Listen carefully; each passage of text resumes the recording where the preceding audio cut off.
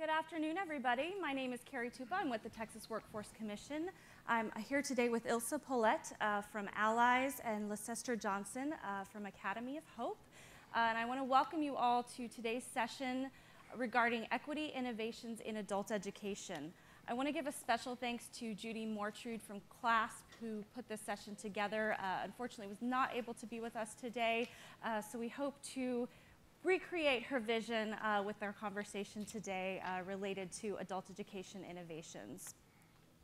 I do want to mention the Slido app. Hopefully some of you have already heard about this in some of your other sessions. You can join via the South by Southwest EDU app or at slido.com, hashtag South by Southwest EDU, and select our room for today, which I believe is 12AB. Here you'll be able to submit questions that we will review when we start having an open discussion later on in the session today. So I want to give a little bit of background about our session here, and I want to just do a quick show of hands in the room. Who in the room is a part of or works directly with Title II adult education and literacy? So I see a few hands here. So I'm going to give a little bit of background so those of you who maybe aren't as familiar with Title II adult education and literacy have a good framework about what we're talking about today. But in a nutshell, taking a look at some of the most recent research available in this particular study, a 2012 assessment from the Organization for Economic Cooperation and Development found that 35 million adults have low literacy, 58 million adults have low math skills. And when we say low skills, we're meaning that they have skills that are not strong enough to be able to effectively function in society, get good jobs, support their families, be a part of civic engagement. The types of services and work that happens in adult education and literacy is to support these individuals, building those skills so that they can effectively function in society. But the challenge isn't just limited to low basic literacy skills, low basic math skills, but also problems achieving in technology-rich environments. Again, research shows that only about 33% of adults have a high enough level of proficiency to utilize digital devices in a way that they can effectively, again, function in today's jobs, in today's workplace, and even things like getting a job, being able to apply to a job online, being able to send an email. More importantly is the fact that even though more individuals are accessing education, accessing higher education, that doesn't always mean that these individuals are successful. One of the biggest criticisms of all the Achieving the Dream work was that while more students were accessing higher education, there wasn't enough of a change in the way that those students were functioning in higher education to show growth in the way those individuals were moving towards degrees, certificates, things of that nature. This particular graph highlights educational attainment of adults 25 years and older by race and ethnicity. Obviously, still a very large prevalence in particularly in the minority community, but for individuals completing high school and moving on into some college, but also that associate's or bachelor's degree to be able to compete in today's job market. So for all of us on this stage here, this is a challenge that we're particularly passionate about and that we're working on new ways of helping individuals not just access higher education, not just access adult education, but also succeed so that they can move towards being more successful. The type of work that we're going to talk about today is particularly framed around work that's happening in what's called the Workforce Innovation and Opportunity Act. Adult education is a service that is funded under Title II of this act. And in 2014, the Workforce Innovation and Opportunity Act, the new act was signed into law. Previously, it had been the Workforce Innovation Act of 1998, or as most of us referred to it as, WIA. The big difference in these two acts is that whereas WIA was primarily focused on kind of high school equivalency as the ultimate goal for a participant, once they got that, they had achieved all. WIOA really expands that into what happens for a participant after they get that high school equivalency. What is the next step that happens for that participant? Is it participation in post-secondary education and training? Is it employment, better employment, wage gains, transition to post-secondary for a higher degree? So WIOA really kind of reshapes the expectation of what we're expected to do with these adults. But again, that just lays the need for us to be more creative about how we help adults not only access the services that we offer, but succeed in those services. Something else that's very important to understand about WIOA is that WIOA essentially collapsed a lot of the services that were being provided under WIA into more of a structured and aligned set of services, so that an individual who has a variety of needs, be it not just education needs, but supportive service needs, vocational rehabilitation needs, should ideally, under the premise of the law, have services that are more closely aligned so that they can access all of those different needs to be successful. But again, the key there is integration of services and having services that an individual can access without having to go to multiple different places to get them, having kind of a one-stop shop to be successful. But another critical piece of the Workforce Innovation and Opportunity Act is this idea of career pathways. So helping an individual that has low basic skills not just get job training, not just get a job, not just get a better job, but get job training in the context of building those basic skills for more long-term success. So thinking back to the challenges with low literacy, low math, low digital literacy, having a model that really helps these individuals move forward and move upward in society to better support themselves and their families. This idea of career pathways has been one that's been going on for some time prior to the enactment of the new legislation. But again, WIOA really helped solidify for a lot of us that were doing this work into law to provide, again, a more robust framework for us to be able to better support our students. And new and emerging research out of career pathways really highlights the fact that career pathways participants in relation to individuals that aren't a part of a more robust integrated system not only make more foundational skills gains, so make more gains in that reading, that writing, that math, that literacy, but obviously completed more college credits, earned more entry-level credentials, completed training-related credentials, attained higher wages, and had positive employment and earning outcomes. So again, it's really kind of creating this service delivery model that doesn't just consider the individual's basic skills needs, but their needs overall and their needs more long-term to support that transition into employment. So what I want to do is I want to move over to Lecester, who's going to talk about what's happening at the Academy of Hope, which is an adult charter school related to adult education and career pathways. Great. Thank you, Carrie. So Academy of Hope. Academy of Hope is an adult public charter school in Washington, D.C. It is a relatively unique concept, not new. The very first adult charter was founded in D.C., the Carlos Rosario International Public Charter School, which is an adult public charter school in Washington, D.C. And D.C. has been pretty forward-thinking and progressive in using charter dollars to fund adult education. In fact, there are some states that actually forbid the use of charter dollars to support adults. So we're in a really unique situation. And when we were talking earlier in the green room, you know, DC is just a unique environment for education, really unique in that the number of charters and the lack of a true community college system in the district. So keep that in mind when I talk about adult charters, and I'm sure there'll be a lot of questions about how that works there. But Academy of Hope. So Academy of Hope was founded in 1985 as a community-based organization to serve adults with low literacy and to help adults to obtain their high school credential through by taking the GED exam. We serve over 500 adults a year through our services, and we provide core services in adult basic education, so those foundational skills in reading, writing, and math. We also help adults to prepare for a high school credential, and we have 2 pathways to a high school credential.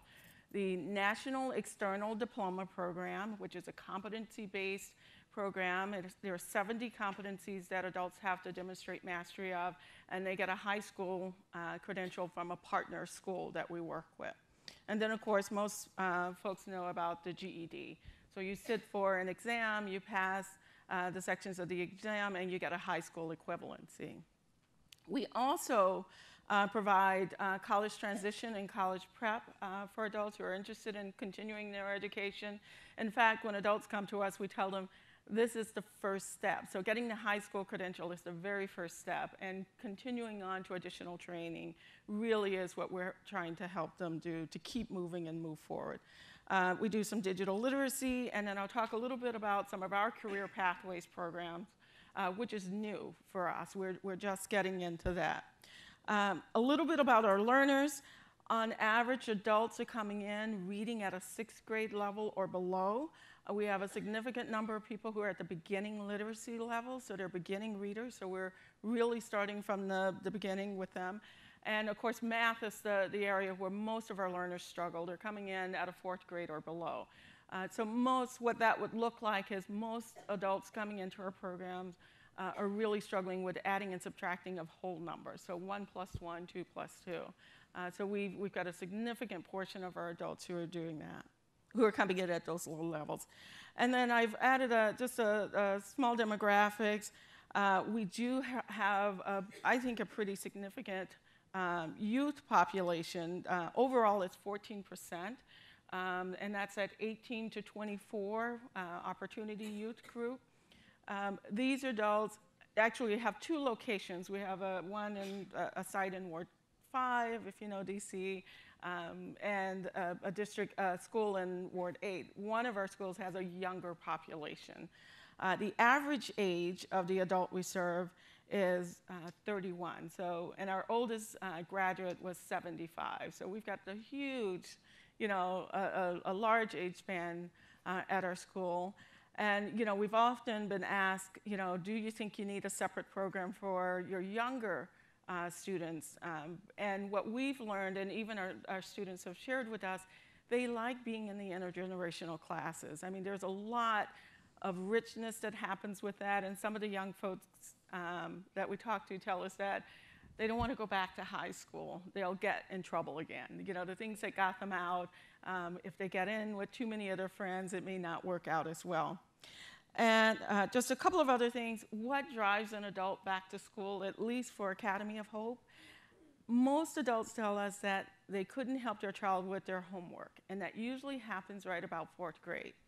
And that was an eye-opener. Not that the adults that we've served have not valued education, but if they've started working, they've gotten on with their lives. But it is when that child brings home that 4th grade homework that it is, one, it's a source of shame because they can't help them. But also it's, oh my gosh, I really need to get this. If I'm going to be an example for my child and I'm pushing them to finish their high school credential, I need to do it for myself. And then, of course, there's the economic reason. Without a high school credential, they're working these long cycles of low-wage jobs, and even with some of the entry-level jobs, it's difficult without a high school diploma. So that's what drives people back. So we've had a long history, Academy of Hope. We're doing our work. We're a community-based organization, and this topic is about equity. Why make this transition to charter? Because it was a major transition for us. I would say we're doing good enough work that we could get by, but we were also barely surviving. So it was really about long-term sustainability first, making it to charter. So we're raising every penny of our budget every year, but also, thinking about, where do we want to go as a school? And what are our goals in helping our learners to continue to progress? And the board and staff, we came together in 2011, started looking at the environment. It really was a confluence of events. during that time, there was a lot of conversation about career pathways and these integrated models.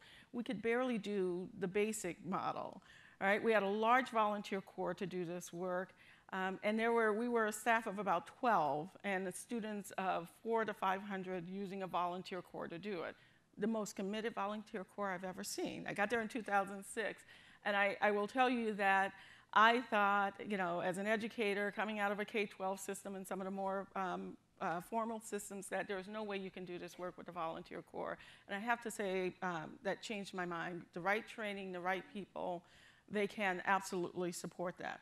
But so what was happening? We had, we did a strategic plan and really looked at what we wanted to do for learners and deepen the services and how are we going to do this. There was a national move to the integrated models, and what are we going to do to get these integrated models going? We had a strong fundraising engine, but we certainly didn't have an engine that would get us to where we needed to go. And then there were major changes with the GED and the National External Diploma Program aligning with the Common Core. And that was a very different program than the 2002 GED. And it was deeper learning and a lot more where we would really need professional teachers in the classrooms to do that. So we made the tough decision in 2014 to go ahead, and it took us a year to do this. We started in 2013 and we made the transition to charter. And so what happened with that? So you've got a before and after picture in front of you of what it was like. So if we look at staffing, we had 18 full and part-time staff, and that included some of our interns. We used AmeriCorps interns, so that number would drop, in the fall. So inconsistent funding. 40 to 45 volunteers or more running our programs, and limited support services. So our teachers and volunteers were really dealing with some of the social issues that our adults are coming in. Many of the adults that we're serving are really struggling with housing, food insecurity, any insecurity you can think of when you're living in poverty. Our adults were walking in the door with that, and we were trying to resolve those issues with volunteers and a very small staff, and we didn't have the support services. Budget at that point was $1.2 million, and then we were in a facility. We were in an apartment community, 10,000 square feet, but we had teachers scattered across the property in apartments, and one space with about 6,000 square feet of continuous space where we did our programming. So even if we wanted to scale up to the workforce programs that we really wanted to do, we didn't have the space to do that. We make the transition in 2014. We're at, significant growth. It's been the last 4 years have been pretty crazy.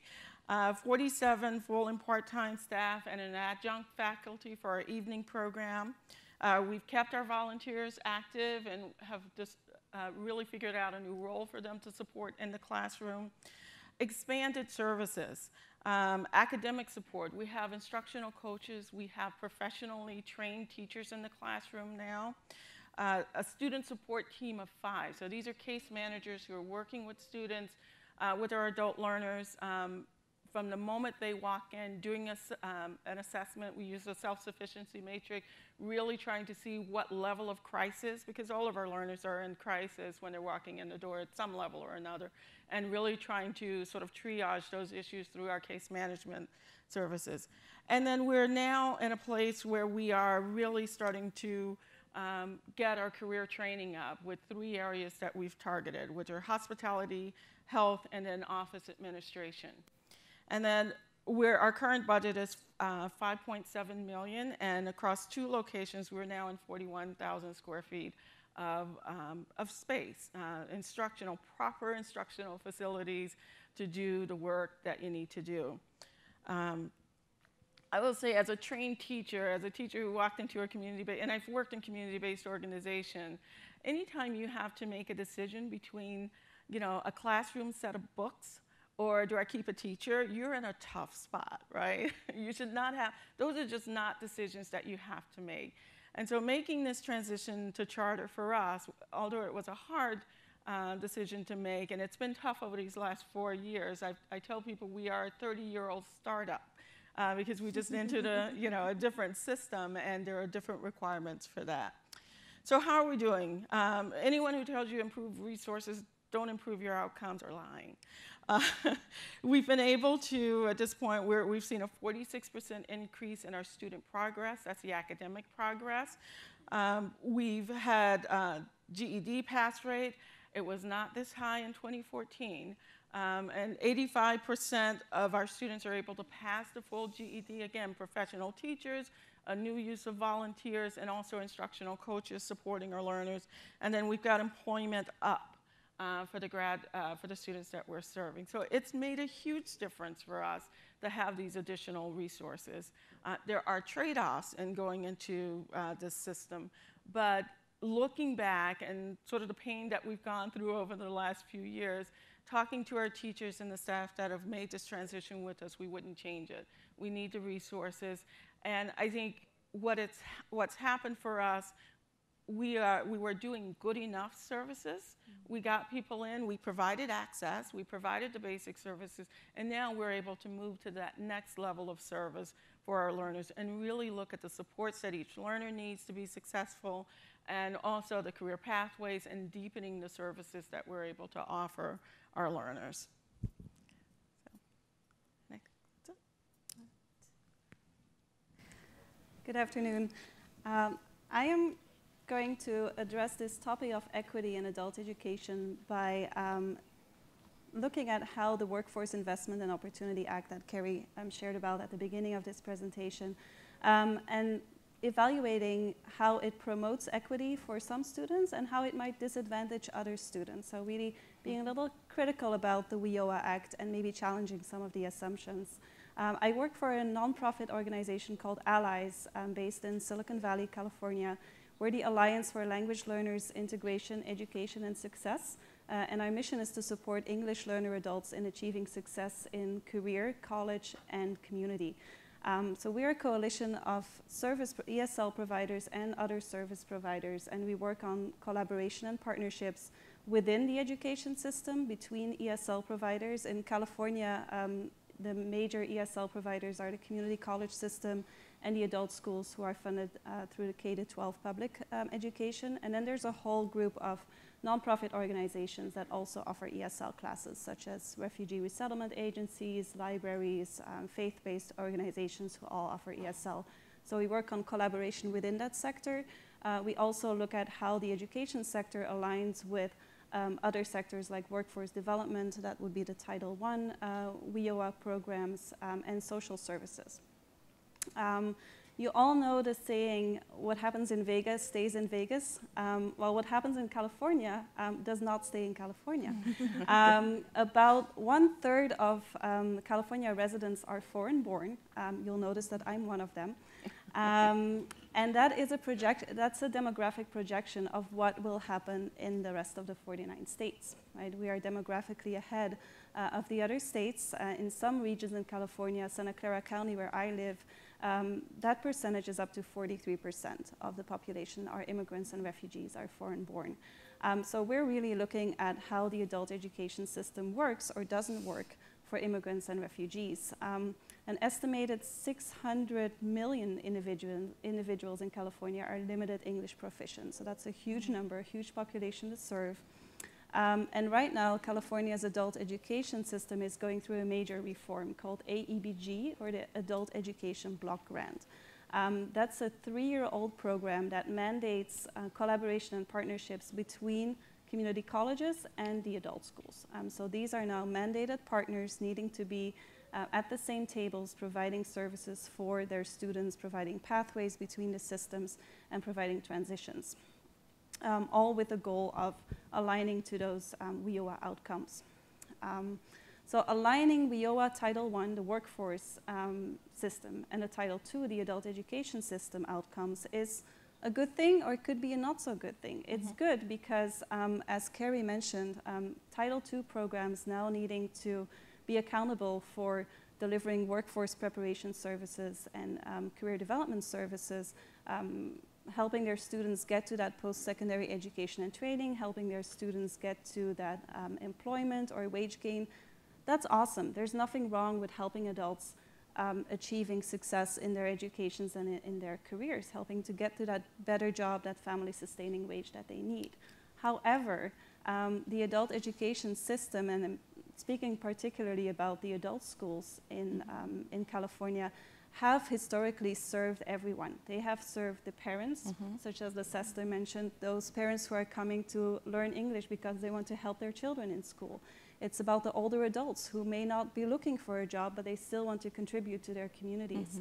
It's about the immigrants and refugees who are newly arriving in the US and they want to understand the systems. They want to be engaged in their communities. They want to learn how to go to the doctor, right, and how to speak to the doctor. They want to learn how to get health insurance, or how to navigate the financial system. All those things that adult schools historically have been able to teach are a little bit at risk with the new WIOA outcomes. If we're only looking at post-secondary outcomes and career outcomes, there's a risk of losing and no longer funding those other services that adult education provides. So if those things matter, we believe at Allies that we should measure them.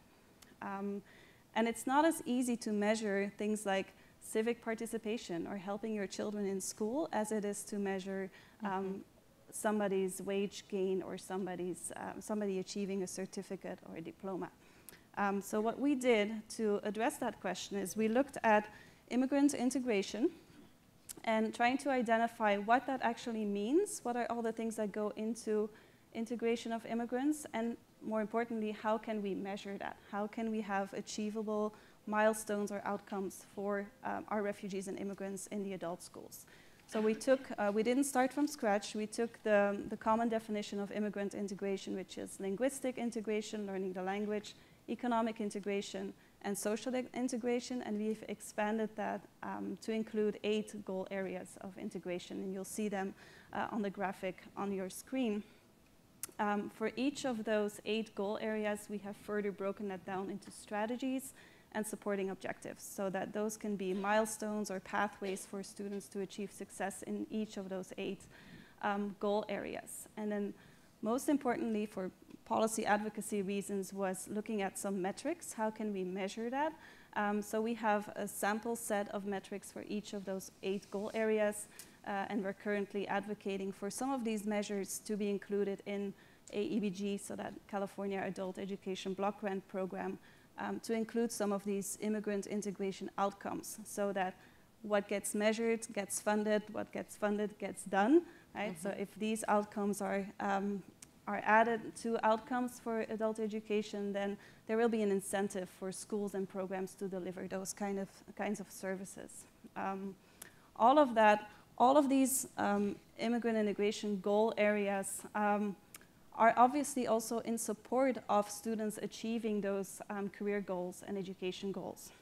So they're not separate from them, but they're also valid in and of themselves. So we can, in addition to a career pathway, we can talk about an immigrant integration pathway, and that's just as valid as achieving that job or getting that next step in your education. I have one copy of our framework here for anyone who's interested, or maybe I should raffle it off to whoever can guess my accent. I'll leave that to the end of the presentation. It's also available on the Allies website. You'll have the link there. If you want to take a look at the framework, you can download it on our website.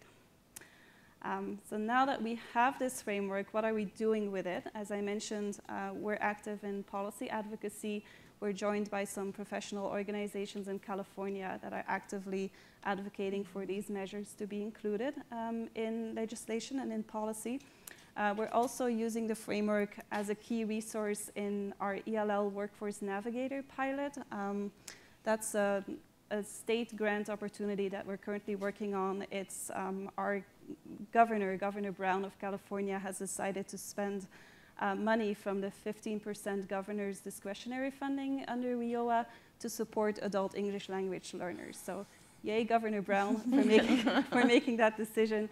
So we are working with 5 pilot sites across California, partnerships between workforce development boards, education systems, and their community-based organizations who offer wraparound services.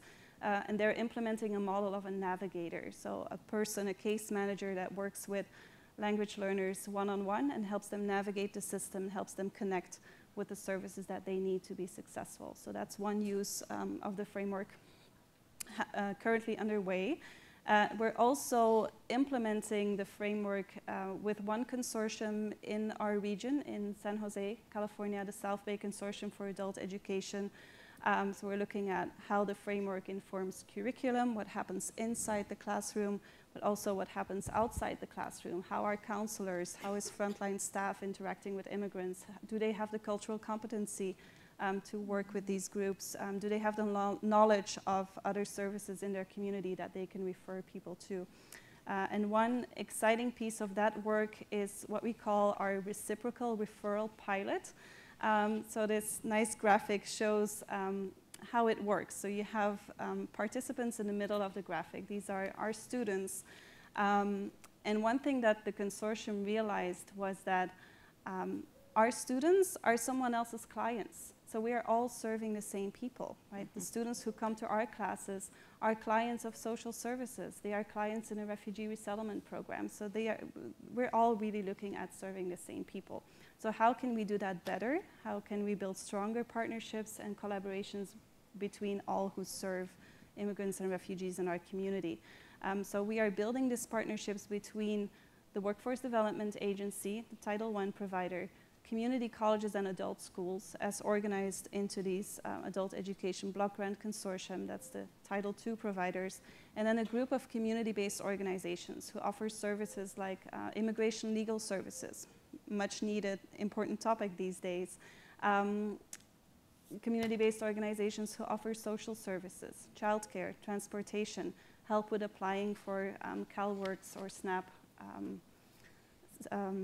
programs, or who help parents become more engaged at their children's school. So all of these partners working together to serve the same students. It's a no wrong door model, meaning that a client or a student, a participant, can enter at any one of these organizations and get referred to one of the other partners.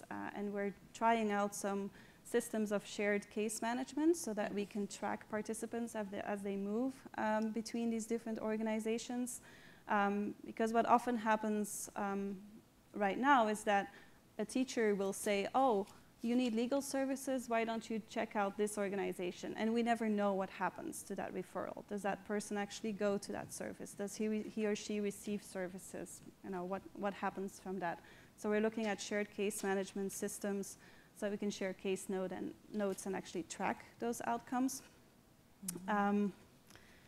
And we're also, while we're testing this system of referrals, we also want to know if delivering this integrated service model makes a difference on the integration of people. So we're looking at that linguistic, social, and economic integration, and making sure if we have a cohort of participants that we can do a pre-test and a post-test to measure if such an intervention, such new program delivery system actually makes a difference. So we're looking at linguistic testing, something that all adult schools are very familiar with, economic information, so those are things like the self-sufficiency matrix and making sure, you know, checking some economic data. Then for the social integration, which is a little more difficult to measure, we're partnering with the Stanford Immigration Policy Lab. They have just, they are working on a tool, on a survey to actually measure someone's experience of being integrated or not. So we're partnering with them on trying out some of the questions in that tool. So it's really exciting work. If you want to follow along with the progress, I would happily give you more information, or you can always check our website to find out what we learn, because we're all learning together in this one. I'm going to pass it back over to Carrie. So now I take off my moderator hat and I put on my presenter hat. But I want to talk to you all just very briefly about some things that are happening here in Texas related to this topic. I represent the Texas Workforce Commission, so we are the state agency that facilitates these WIOA or WIOA Title II funds for the state of Texas. So we have a variety of service providers across the state.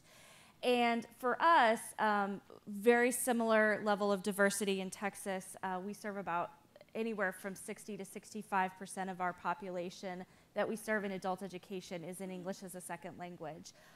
So for us, in looking at kind of our demographic profile and the parts of the demographic profile that are growing, we know that if we don't find a way to serve these various skill levels and these various skill abilities, we are not going to have a workforce. And obviously at the Texas Workforce Commission, that matters to us very much.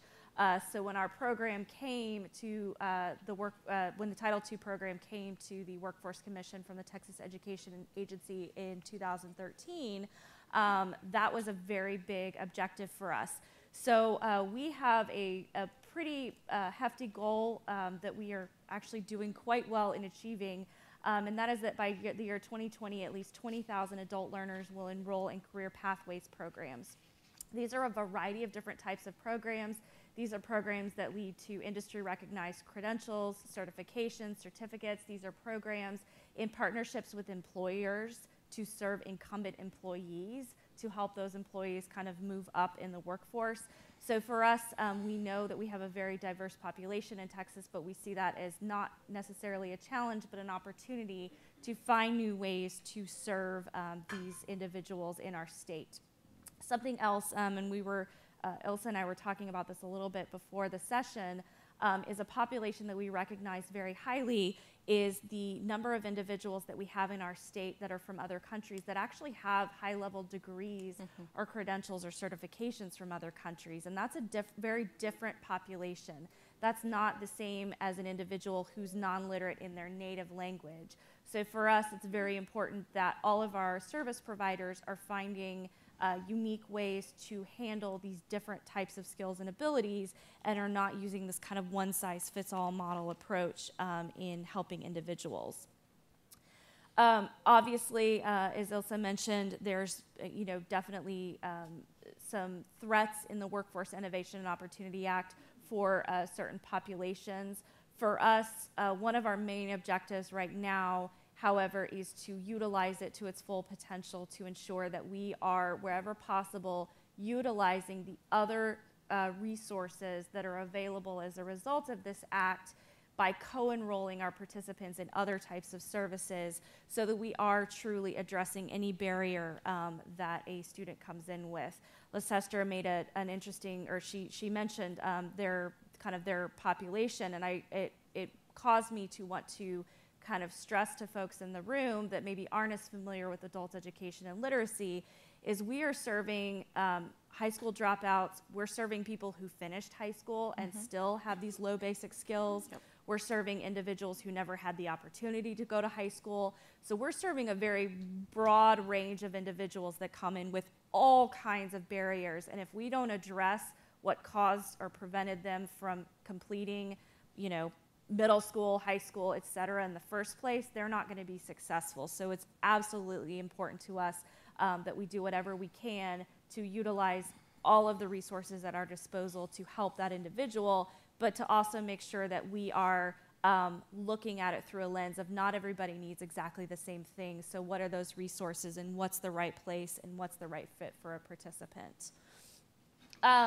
We consider very strongly our strategic plan with the higher education strategic plan in Texas, which has to do with the percentage of Texans ages 25 to 34 that will have a certificate or degree by the year 2030. For us, we see ourselves as a very critical part of this mission. So you'll notice, we have our 20 by 20, they've got their 60 by 30. But for us, we fit in very closely with this mission, as we know that there is still a very large percentage, as I mentioned, of individuals who are completing high school but still do not have the basic skills necessary to succeed in those certificate, credential, degree-bearing programs.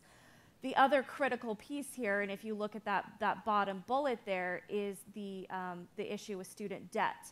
It doesn't help a student if we're getting them into post-secondary, we're helping them complete post-secondary, but they graduate and the job that they have is not enough to address the amount of debt they've acquired by getting there.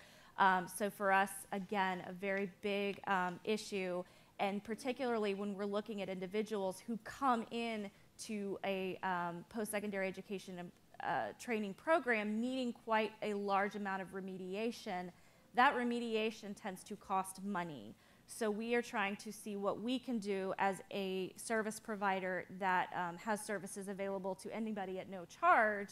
What can we do to fill that gap to help individuals integrate those services, proceed into their post-secondary education and training, be successful, and not have acquired a significant amount of debt or lost their Pell funds in the process.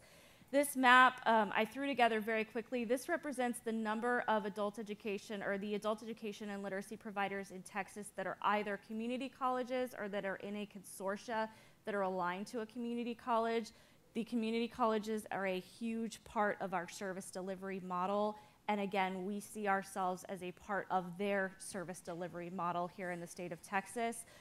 Something else we were talking about beforehand was kind of the view of the low-skilled student, and there's been a multi-year struggle between kind of colleges, charter schools, adult education schools, trying to decide whose student is this, where do they belong? And it's absolutely critical that everybody kind of sees this as their role, but works together to provide the best level of service for this participant to actually get them the outcomes that they weren't able to get or didn't have access to prior. If you think about the traditional quote-unquote model for the quote-unquote traditional student, so if we think of a student that completes high school, gets their high school diploma, is considered college ready, that student gets to come to college, enrolls in college, completes, and either graduates or transferred. Well, historically, for the low-skilled student, the model looked more like this, where they came to a college, they enrolled, and then they were immediately deferred into remedial coursework because they didn't have the skills yet or at that point in time to succeed, all the while either accumulating debt or spending down their Pell funds. For us in Texas, a huge mission right now is making sure that when a student comes to college, there is no wrong door. There's not a, this isn't for you, or you need to go somewhere else, but rather we are actually taking the time to ask, what is it that you came to college to do? What are the skills you actually need to do that? Not every occupation needs college level math. Not every occupation needs freshman composition. And getting students on a pathway that's more appropriately designed for what they're actually trying to accomplish, all the while considering their unique needs. So for us, I loved what Ilse said, kind of this no wrong door idea. That's definitely an area that's very important to us in making sure that we have kind of aligned all of our services, whether they be community colleges, Workforce Innovation and Opportunity Act, volunteer literacy providers, in the best way possible to serve every student as best as possible. So with that, I want to move into some discussion. And I want to start by just asking a few questions that we have kind of discussed and wanted to talk about it a little bit before we move into some of the audience questions. But Ilse, I wanted to start with you. How does y'all's approach kind of engage or draw in the type of individual who maybe doesn't necessarily typically have access to adult education and literacy services? I think that the key word here is trust, especially for our immigrant and refugee students. There's a lot of fear right now in immigrant communities, and either they don't know about the services available at community colleges or adult schools, or they know about them and they don't trust them. They don't want to go there and offer their personal information. So for our allies model to work with our community-based organizations, our partners who are in the communities, who represent the communities, those places where English learners naturally have access to, and that they will access. They will go to their church or to their parish. They will go to a community-based organization. So leveraging that expertise from our community partners to build trust for students so that they can understand that the adult schools and the community colleges are there to serve them, that they're often low cost for them, and that they don't always collect a whole lot of personal information. That's a key element of our partnership. So really leveraging those trusted relations that community partners have. I think that's a large part of providing real access and more than access equity. Absolutely. Great. And Lecester, so you talked a lot about kind of the big decision to go to a charter model. And we talked, the adult charter school is definitely something that's fairly kind of new, growing in the US. What do you feel, or what would you kind of advise folks maybe are some of the positives of going to a charter model versus what are some of the trade-offs? Yeah, so the trade-off for us, I'll start there. What the positive are the resources. So we are pulling down.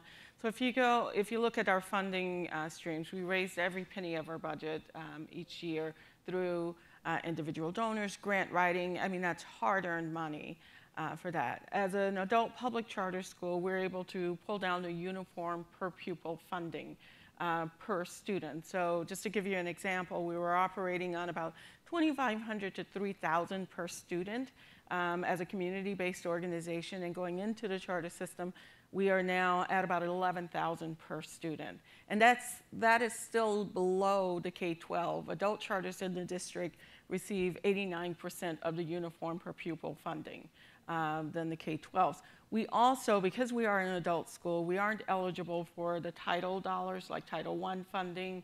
Very few of our students are still eligible for IDEA funding for individuals with disabilities.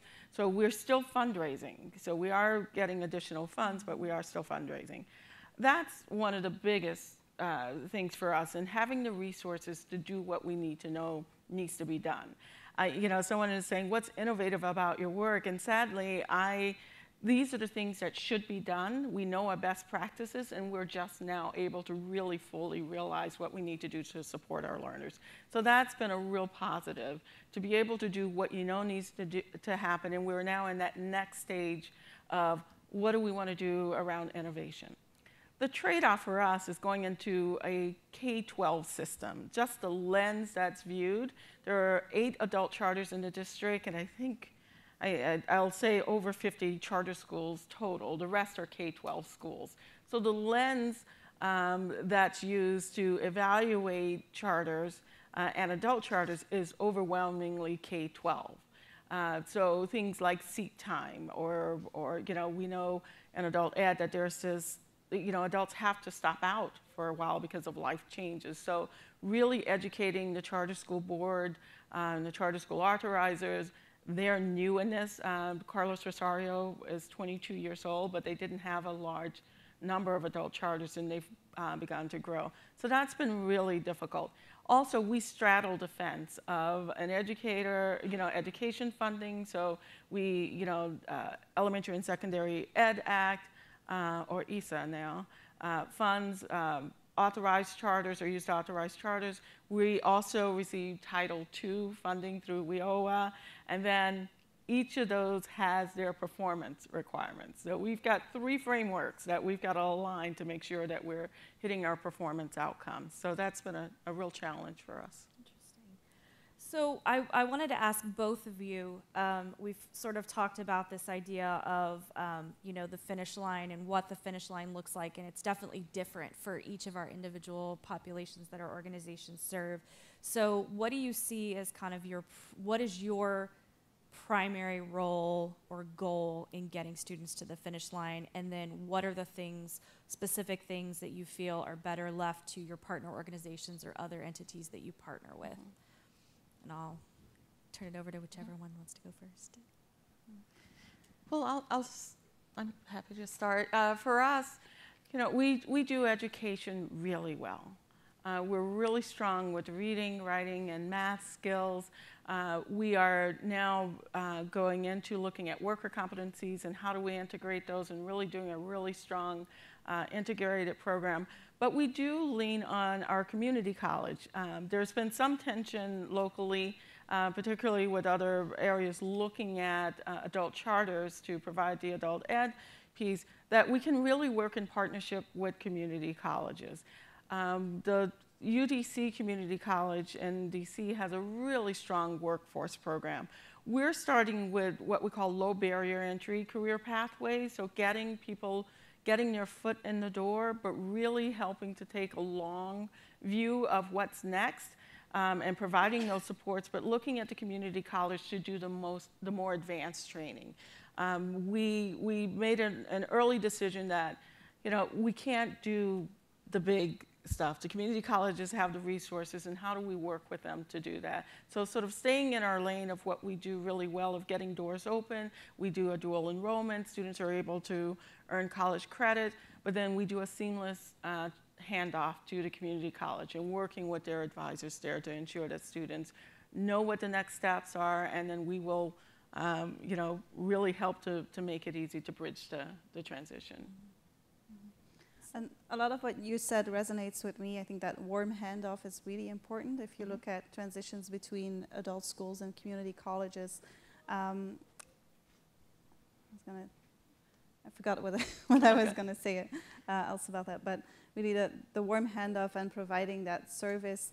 A lot of our partners within the Adult Education Block Grant Consortia provide bridge programs for their students. So at the adult schools, there will be classes called Bridge to Engineering or Bridge to Automotive, Bridge to Healthcare programs. So that's really a first step for some of the students in the adult schools to become familiar with some of the language and some of the training opportunities at the college. Those have been very successful. When I think about the wraparound services and the support services, when we present our immigrant integration framework, that same graphic that I showed you, to some of our adult education partners, it feels overwhelming because they think, you want us to do what? You want us to provide legal services and childcare and transportation? We're not set up to do that. And so the answer to that question is always, you're exactly right. You're not set up to do that. You do what you are best at. You provide a high quality education for your students, and then you partner with your community partners that are really good at providing those other services. And sometimes it's bringing in a legal service providers to present a workshop for your students. Sometimes it's a referral.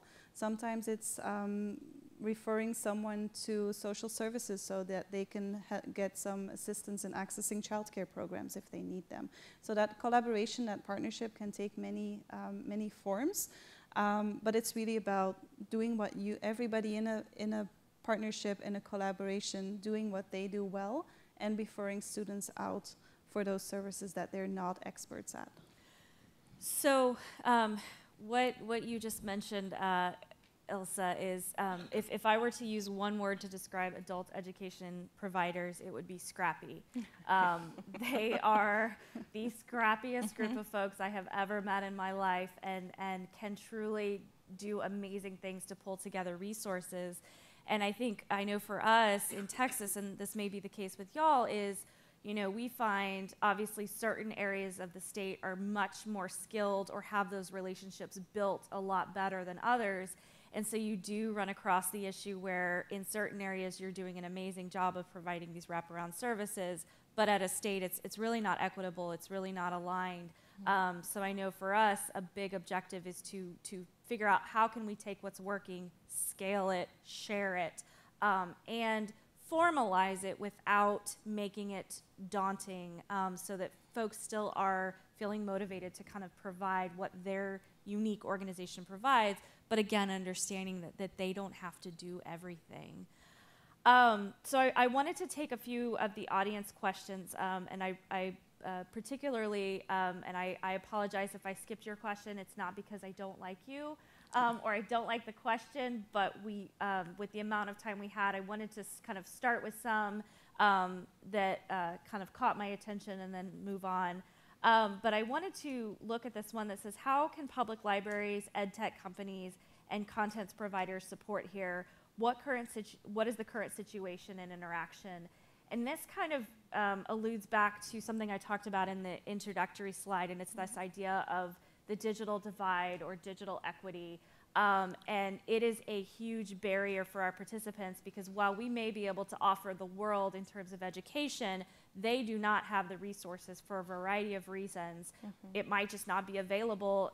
You know, obviously in Texas, we have big chunks of the state where there's nothing. There's cows or goats. So how can we make sure that our students that are accessing, you know, distance learning and things like that, or working on those digital literacy skills have access to the resources that they need. So I would say for us, I know in Texas, the biggest gaps tend to be internet, and affordable internet and reliable internet for those individuals that are wanting to access resources but maybe can't go physically to a location. Obviously, we utilize our libraries very heavily and have a pretty robust partnership with our libraries here in the state of Texas to do things like provide a location for individuals to build those digital literacy skills, but also to access adult education and literacy services when, again, they might be working, they might have, be helping their kids out after school and need a place where they can just go and access services after hours, et cetera. But I wanted to ask you all, Lecester and Ilse, what other places do you feel like there's kind of a gap or where these types of folks can jump in and help? Mm-hmm. I'm thinking specifically about the digital literacy, and one thing that comes to mind is that digital literacy should not be something separate or on top of whatever program you are providing, whatever curriculum you are providing. It should be embedded into everything you do, just like when you're teaching English or any second language. Teaching grammar is not something standalone, separate. It's something that you embed in whatever functional skills that you're trying to teach your students. So if there are edtech companies who have figured that out, who can help build in technology into existing curriculum or enhance it, I think that would be a fabulous opportunity for collaboration. Libraries in our area are especially good at filling the gaps with tutoring, one-on-one tutoring. They often have volunteer tutors who will work on literacy. And they often provide ESL conversation groups, for example, or family and children programs. They also fill in the gap over the summer when a lot of our adult schools are not in session. That's a great opportunity for our students to go to the library, bring their kids, take a conversation class, and not have that summer gap of 2 months between classes. So that's definitely an opportunity. But in our experience, it's kind of hit and miss in terms of how strongly the schools and the libraries collaborate. So certainly a lot of opportunities for deepened partnerships. And I just wanted to say also just something else that jumped out at me. I know we tend to find, and you all may find this as well, because there's not a lot of money to be made in adult education, no one's making the resources. So a lot of times the type of software, the types of resources that we have available are ancient, or they don't run on a mobile platform, which is the one thing that most of our students have. So that is a key. But absolutely, the digital literacy is huge. Lecester, did you want to? Yeah, you guys have covered it all. Access is a huge issue. So I think we have time for one more question. I like this kind of next question down. What are kind of the prerequisites for a successful adult education and literacy program? How does your organization help to sustain beginning readers' motivation? So with the 2 minutes we have, did you all want to jump in on that one? I will say one of the things that we have found is absolutely critical is creating a safe space for our learners. We underestimate the value of that, but when you talk to our learners in focus group, they feel safe to take risks in their learning. There are a lot of their educational experiences. So the majority of the learners that we're serving are individuals who dropped out, or as Carrie mentioned, they have a high school diploma, but they are still struggling with basic skills. So it takes a lot of courage for an adult to walk through an adult education program. And our whole philosophy is about when you pick up the phone, or from the moment they walk in, we have to ensure that we're going to keep them. Because there is, every step of the way, there's an opportunity there's a chance that this adult learner will say, I can't do this, I can't do this. So the hard work, and my teachers might throw something at me for saying that, it's not necessarily teaching the reading, writing, and math. It's a challenge, but it really is changing mindsets and helping people to see themselves as successful learners, because that's what will keep them there. Absolutely. So.